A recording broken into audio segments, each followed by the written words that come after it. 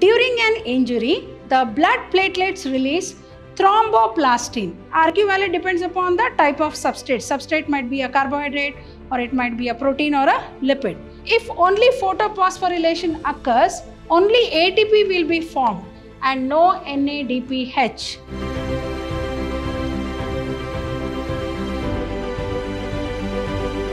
Hello everyone, welcome back to part 3 of this KCET 2008. Moving on to question number 41. Given below are two statements A and B. Choose the correct answer related to the statements. Statement A. Amino acids are amphoteric in their function. Statement B. All amino acids are necessary for our body. Statement A. Amino acids are amphoteric in their function is correct. Why? Amino acids are amphoteric in nature, which means they can behave both as acids as well as bases due to the presence of acidic group, that is COOH carboxyl group, and basic group amino group NH2. And amino acids are, as we know, they are the building blocks of proteins, and all the 20 amino acids are necessary for our body. So both the statements A and B are correct. So option A statement is wrong and B is correct is wrong. Option B, both the statements A and B are wrong is wrong.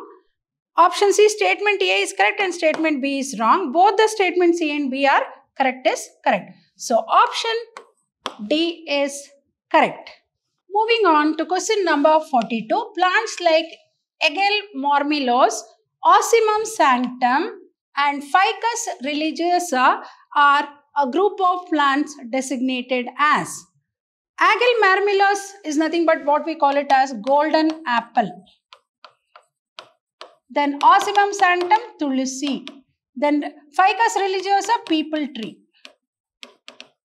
So are a group of plants designated as what? As sacred plants. Why? Because as we know, some plants are used for sacred and ceremonial purposes and are known as sacred plants. For example, even you can take Shami plant, that is Banni in Kannada. Like recently we celebrated Dasara, and on the 10th day of Dasara, we exchange the Banni, which is otherwise called Shami. So it is considered as sacred species of plants. So option A, traditional food crop is wrong. Option B, sacred species of plants is correct. Option C, medicinal plant species is wrong. Option D, lesser known food plants is wrong. So option B is correct, sacred species of plants. Moving on to question number 43. In the diagram given by the side, different parts are indicated by alphabets. Choose the answer in which these alphabets correctly match with the parts they indicate. So this is the diagram of Taenia solium, right? Tapeworm. So we need to identify the parts like mouth, tentacle, sucker, segments. B, sucker, hair, ring, proglottids. C, rostrum, hooks, sucker, proglottids. D, suctorial mouth, hooks, sucker, segment. As you know, it belongs to phylum Platyhelminths, flatworms, which is usually a parasite. So option A is rostrum. Here B, we can call it as hooks. Then C, we can call it as sucker. And D, proglottids, which will have both the male and the female reproductive organs. So option A, rostrum, B, hooks, C, sucker, D, proglottids. We'll go to the first option. A, mouth is wrong. B, A, sucker is wrong. C, A, rostrum is correct. Then here suctorial mouth is wrong. B, hooks. Here it is B, hooks, correct. There it is wrong. All the three options are wrong. C is sucker, correct. D is proglottids, correct. So option C is correct. Moving on to question number 44. In vascular bundle, if xylem vessels develop in a centripetal fashion, the xylem is likely to be endarch, exarch, C, mesarch, and D, centrarch.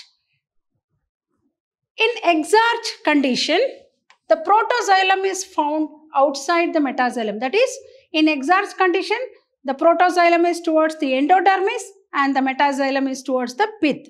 Each xylem strand develops inwards towards the center and is thus centripetal in development. So, the xylem is likely to be in what condition? Exarch condition. Option A, endarch is wrong. Option B, exarch is correct. That is protoxylem is towards the endodermis and metaxylem is towards the pith and is centripetal fashion. That is misarch is wrong. Option D, centrarch is wrong. So option B, exarch is correct. Moving on to question number 45. Which of the following plant material is an efficient water imbibant? That which absorbs water. Agar, B, cellulose, C, lignin, and D, pectin. We know that agar is an efficient water imbibant as it is component made up of subunits of sugar called galactose. And when it is dissolved in boiling water and cooled, it looks like a gel and is often used to solidify the culture media. As we know, agar is one of the very important material for culturing the medium which is used in tissue culture, as it cannot be degraded by bacteria. So, which of the following plant material is an efficient water imbibant? It is agar. So, option A, agar is correct. Option B, cellulose is wrong. Option C, lignin is wrong. Option D, pectin is wrong. So, option A, agar is correct. Moving on to question number 46. When body tissues are injured, resulting in the loss of blood, the process of blood clotting begins and the blood platelets release prothrombin, B, thrombin, C, fibrinogen, and D, thromboplastin. During an injury, the blood platelets release thromboplastin, which converts plasma protein prothrombin into thrombin in the presence of calcium ions. Thrombin then converts soluble plasma protein, that is fibrinogen, into fibrin, which forms a meshwork by trapping red blood cells, thus forming a clot. So it is thromboplastin. So option A, prothrombin is wrong. B, thrombin. C, fibrinogen is wrong. D, thromboplastin is correct. So option D is correct. Moving on to question number 47. According to the Lac-Operon concept, which functional unit of the bacterial gene material is responsible for suppressing the activity of the operator gene in the absenteeism of lactose? Option A, promoter gene. Option B, repressor protein. Option C, regulator gene. And option D, the structural gene. So Lac-Operon, it consists of the following. That is the structural genes, operator gene, promoter gene, and regulator gene. It is the regulator gene. So in the absence of lactose, the regulator gene, which codes for a protein called repressor, combines with the operator gene to stop its action. Thus, the regulator gene suppresses the activity of the operator gene. So it is the regulator gene which is going to suppress the activity of the operator gene in the absence of lactose. So it is regulator gene. So option A, promoter gene, is wrong. Option B, repressor protein, is wrong. Option C, regulator gene, is correct. Option D, structural gene, is wrong. So option C is correct. Moving on to question number 48. A hybrid where the cytoplasm of two parent cells are fused by retaining only one parent nucleus is called. Option A, an interbreed. Option B, symmetric somatic hybrid. And option C, asymmetric somatic hybrid. And option D, cybrid. So, a hybrid where the cytoplasm of two parent cells are fused by retaining only one parent nucleus is called hybrid cells. Sometimes a hybrid cell is produced when the nuclei of one parent gets eliminated during the developmental stages and only the cytoplasm of two cells fuse containing the nucleus of only one parent. So option A, interbreed, is wrong. Option B, symmetric somatic hybrid, is wrong. Option C, asymmetric somatic hybrid, is wrong. Option D, cybrid, is correct. So option D is correct. Moving on to question number 49. A sexually transmitted disease symptomized by the development of canker on genitals is caused by the infection of option A, human immunodeficiency virus, that is HIV virus, which causes AIDS, hepatitis B virus, which causes hepatitis B, Treponema pallidum, which causes the canker in the genitals. Neisseria gonorrhea, which causes gonorrhea disease. So, the bacteria which causes syphilis is called Treponema pallidum, which is responsible for canker development, which means lesion type of infection and painful sores on the genitals. So, option A, HIV virus is wrong because it causes AIDS. Hepatitis B is wrong. Option C, Treponema pallidum is correct. Option D, Neisseria gonorrhea is wrong. So, option C is correct. Moving on to question number 50. A phenomenon where the third base of tRNA at its 5' end can pair with a complementary base of mRNA is called. Option A, degeneracy. Option B, obbling. Option C, universality. Option D, collinearity.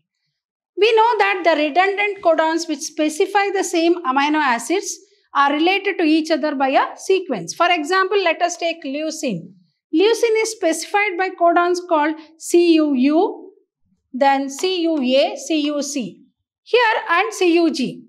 All the codons are same. You can observe there. All the codons are same except the ones at the third position. So you can see the difference in the third position. Here, here and here. Also here. Except the ones at the third position. The third position is known as wobble position, which can change but still specify the same amino acid. So it is called wobble. Option A, degeneracy is wrong. Option B, wobbling is correct. Option C, universality is wrong. Option D, collinearity is wrong. So option B is correct. Moving on to question number 51. Identify the plant parts whose transverse sections show a clear and prominent pith. Option A, dicot root and monocot root. Option B, dicot stem and dicot root. Option C, dicot stem and monocot stem. Option C, dicot stem and monocot root. Pith is large and well developed, particularly in dicot stem and monocot root, which is made up of thin-walled, colorless parenchymatous cells with lot of intercellular spaces. So, the plant parts whose transverse section shows a clear and prominent pith is dicot stem and monocot root. Option A, dicot root and monocot root is wrong. Option B, dicot stem and dicot root is wrong. Option C, dicot stem and monocot stem is wrong. Dicot stem correct and monocot root is correct. So, option D is correct. Option D is correct. Moving on to question number 52. In the diagram of the lateral view of the human brain, parts are indicated by alphabets. Choose the answer in which these alphabets have been correctly matched with the parts which they indicate. Temporal lobe, parietal lobe, cerebrum, medulla oblongata, frontal lobe. 2. Frontal lobe, temporal lobe, cerebellum, medulla oblongata, parietal lobe. 3. Temporal lobe, parietal lobe, cerebellum, medulla oblongata, frontal lobe. 4. Frontal lobe, temporal lobe, cerebrum, medulla oblongata, occipital lobe. So, first one, A is frontal lobe. Frontal lobe. B is, you can see the lobe here, it is temporal. Then we have C, that is cerebellum. It is called small brain, right? Then D is medulla oblongata. Medulla oblongata. Then E is the parietal lobe. So, first one is frontal lobe, A is frontal lobe, B is temporal lobe, C is cerebellum, D is medulla oblongata, E is parietal lobe. Now, let us go for the first one. A is frontal lobe, here it is temporal lobe, wrong. Here it is frontal lobe, correct. 3, temporal lobe, wrong. Here it is frontal lobe. Go for the second one, temporal lobe. Here it is temporal lobe, correct. So, 1 is wrong and 3 is wrong. Second one is B is temporal lobe. Here also it is correct. Go for the next one. C is cerebellum. Here C is cerebrum, wrong. Here it is C, cerebellum, correct. D is medulla oblongata. Here D is medulla oblongata. Then E is parietal lobe. E is parietal lobe. So, here it is occipital. So, second option is correct. So, option A to B 3, C 1, D 4. So second option is the correct combination. So option A is option A 2, that is second one is correct. Moving on to question number 53. Of all the environmental factors, which is the most influential in determining the rate of transpiration? Option A, relative humidity of atmosphere, B, temperature, C, light, and D, water. Transpiration, as we know, is the process by which the plant loses water through stomata. So there are several factors which affect the rate of transpiration, may it be like light, humidity, temperature, wind. But it is the humidity which is going to affect the rate of transpiration, and it will be more. So plants transpire more at higher temperature. So option A, relative humidity of atmosphere is correct. Option B, temperature is wrong. Option C, light is wrong. Option D, water is wrong. So option A is correct. Moving on to question number 54. Curved portion of Henle's loop of the nephrons are lined by option A, ciliated epithelium, option B, cuboidal epithelium, option C, squamous epithelium, and option D, columnar epithelium. We all know that the loop of Henle is the U-shaped portion of the nephron of kidney, which leads from PCT to DCT, that is from proximal convoluted tubule to distal convoluted tubule. So the curved portion of Henle's loop is lined by squamous epithelium, and this squamous epithelium enables rapid diffusion of blood and diffusion of small molecules. So option A, ciliated epithelium is wrong. Option B, cuboidal epithelium is wrong. Option C, squamous epithelium is correct, and option D, columnar epithelium is wrong. So option C is correct. Moving on to question number 55. In succulent plants like Opuntia, the RQ value will be option A, infinity, option B, 0, option C, less than 1, and option D, more than 1. I think all of us know RQ is equal to CO2 evolved by O2 consumed. So it is calculated by RQ is equal to CO2 evolved by O2 consumed, and RQ value depends upon the type of substrate. Substrate might be a carbohydrate, or it might be a protein or a lipid. Opuntia, which is a succulent plant, respiration takes place at night when stomata are open, which results in the formation of oxygen without evolving CO2. So this results in incomplete oxidation of food without evolving CO2. So thus the RQ value will always be what? 0. So here 0 in succulent plants like Opuntia. So option A, infinity, is wrong. Option B, 0 is correct. Option C, less than 1 is wrong. Option D, more than 1 is wrong. So option B is correct. Moving on to question number 56. An autosomal genetic disorder called Cri-du-Chat is caused due to option A, deletion, option B, duplication, option C, non-disjunction, and option D, mutation. Cri-du-Chat syndrome, which is also called as cat-cry syndrome because they make a sound like a cat, so it is called cat-cry syndrome, which is an autosomal disorder caused due to monosomy, that is 2n-1, deletion of the small portion, small arm of chromosome number 5.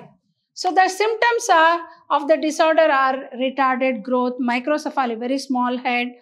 So it is a autosomal disorder caused due to deletion. So option A, deletion, is correct. Option B, duplication, is wrong. Option C, non-disjunction, is wrong. Option D, mutation, is wrong. So option A is correct. Moving on to question number 57. Notochord, skeletal system, and dermis of the skin are the derivatives of ectoderm, B, endoderm, C, mesoderm, D, all the three layers. The mesoderm can be, as we know, the three germ layers, outer ectoderm, middle mesoderm, and inner endoderm are responsible for the process of formation of tissues into organs. So the mesoderm can be subdivided into axial, paraaxial, intermediate, and lateral plate mesoderm.